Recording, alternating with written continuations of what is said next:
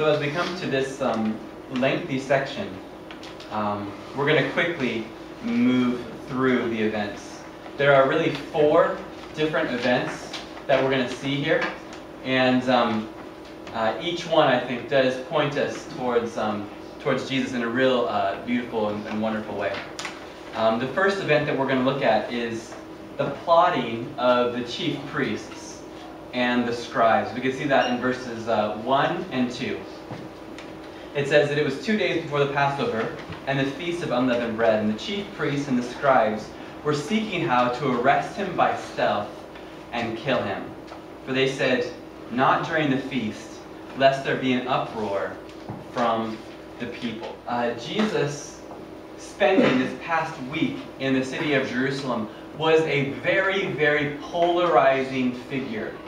There's a verse as Jesus was walking towards Jerusalem, a couple chapters back, and it says that as he was walking towards Jerusalem, some people were encouraged and some people were afraid.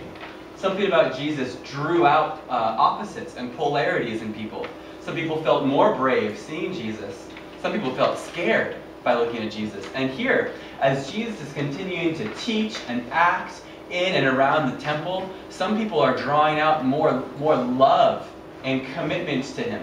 And some are drawing more and more hatred towards Jesus. And here we see this discussion, this plan that's being made of, well, let's kill him. We will make plans to kill him. It's not a matter of if, they're only deciding a matter of when. When will we kill him? So these whole 25 verses that we'll be looking at, they really are a matter of looking at people who love Jesus, and then they act on that love.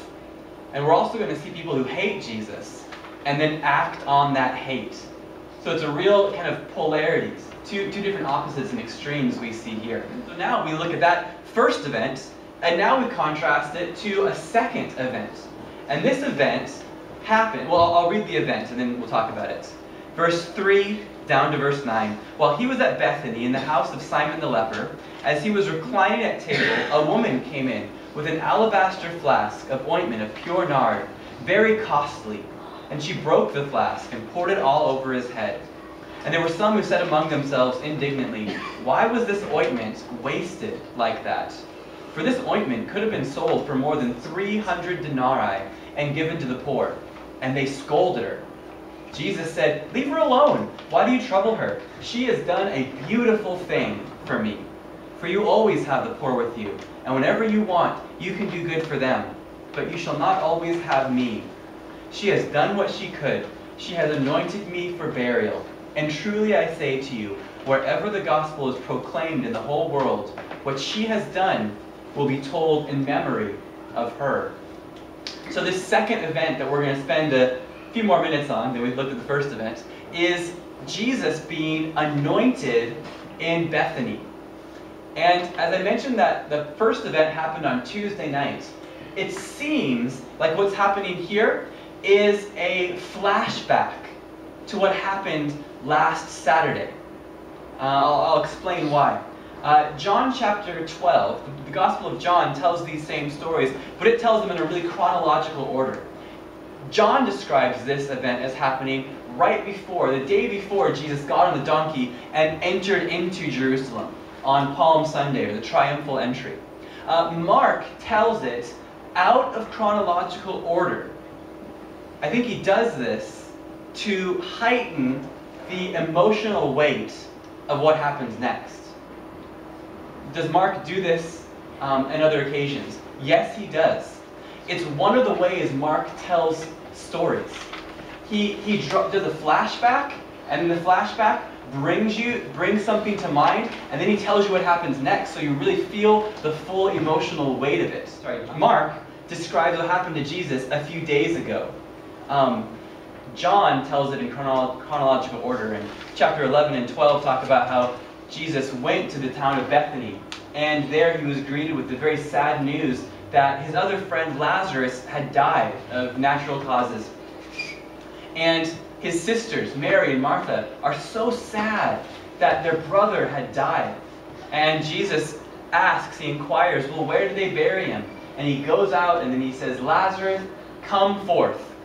and Lazarus comes out of the grave.